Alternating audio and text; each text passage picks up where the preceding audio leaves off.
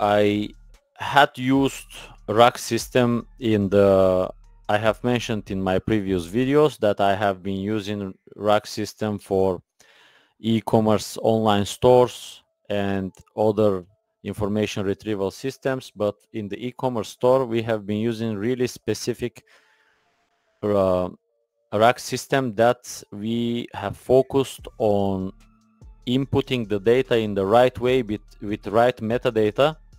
So after that, when searching for this data, we have the search terms, the keywords, and everything in plain language